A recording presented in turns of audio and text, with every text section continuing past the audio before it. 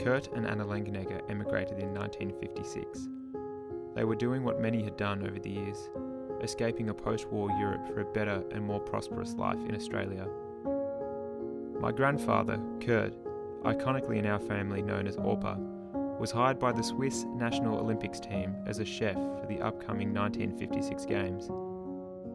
Unfortunately, the Swiss team pulled out of the Games in protest due to Russia invading Hungary, and coincidentally, Orpa ended up becoming a chef for the Russian team. The quintessential matriarch of the family, Anna, who we lovingly called Orma, said Orpa always promised her they were, of course, going to go back home to Europe after the Games. Of course, they never did, as Australia proved too prosperous at the time. And better off for it am I, who's lived a blessed life in this country. Orpa became a chef at multiple hospitals and restaurants, even starting his own, as well as a university lecturer, and was even the head of catering at Geelong Grammar for 25 years. He even went on to become the mayor of Newtown and was heavily involved with Rotary.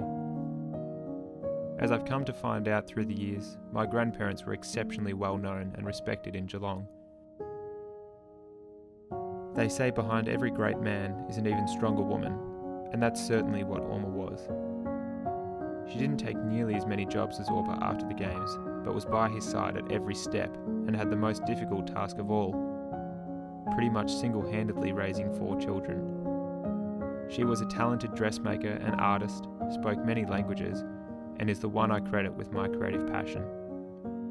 My sister and I were always encouraged by Orma to paint, build, climb, sing, eat whatever we want and run wild. She was our Ormy.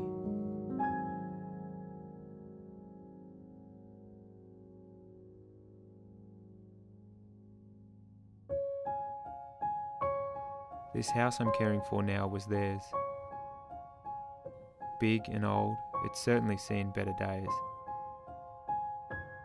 But it is my family's house. It has hosted 4 generations of Langeneggers. And the memories here will be everlasting.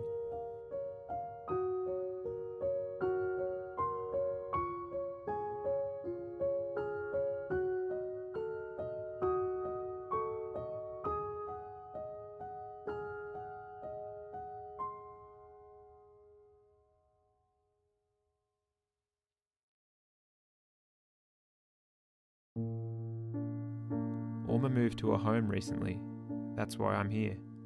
And whilst I spent most days of my childhood at this house, it was always with Orma and Orpa. The connection I've found to them whilst living here is the inspiration behind this film. Through the numerous boxes of photos and age-old possessions, I've been given such a deeper context and understanding of their lives and the lessons and values they've passed on. The Langenegger family crest always had been hanging in the front room. I forever thought of it as an ornate decoration, but now it and the Langenegger name means so much more. People always struggle with the pronunciation, but I wear it as a badge of honour. Orpa's tape recorder. When he spoke, you listened. His wisdom and life experience was invaluable. I can imagine him being a commanding presence in a room and helping pass on knowledge to the next generation.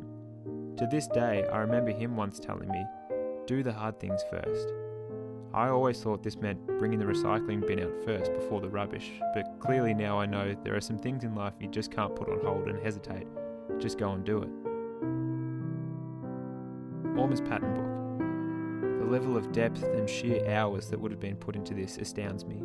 It's funny to think about all the years apart, and Orma way back then was leading a similar creative path to me now. An old typewriter. As I create this film from my laptop, on my camera, and with all the available technology at my disposal, this typewriter stood out to me as a reminder of the small beginnings not only Orpa and Orma came from, but the world as a whole. They truly were a bridge between different worlds. This little red cart. For me, that sense of play, fun, and pure joy was encapsulated in this red cart. I was too young to remember getting this for Christmas, so finding the cart itself and these videos on VCR certainly brought back the memories of this house, Orma and Orpa. My sister, cousins and I truly were blessed to have such loving, caring and wonderful grandparents to share moments like these with. This beautiful connection to these items, to this house, and to them is really powerful, and I'm grateful of the fact I get to spend time here, sorting through these things, because I've learnt that in themselves, that's all they are, is just things, objects or possessions, but how they connect my Orma and Orpa to me and my family in the various stages of our lives has reminded us of the beautiful life they had, and we'll always remember them as. They came to Australia with not much, and now have 4 children, 9 grandkids, and about to be 5 great-grandkids, who will always love them and thank them for their hard work, love, and their legacy.